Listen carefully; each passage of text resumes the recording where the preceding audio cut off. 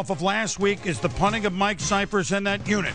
But Pittsburgh and Mike Tomlin said it afterwards, said maybe we could turn this into our advantage if we got a block and a seal here and a run there by Santonio Holmes. Legadoo Nane. Oh, you got to use your arms and he's gone. What a return by Holmes. And we have fun because we get to watching him with Cordell Stewart, number 10 once, and number 10 looking pretty good there to tie the game at 7. Yeah, and you see this all the time. The guy runs lateral for about 12 yards and then hit that seam. You're going to run by 6 or 7 guys. Right here, we knew that he was going to get caught. Santonio Holmes does a great job of getting up and over Nane to get into the end zone.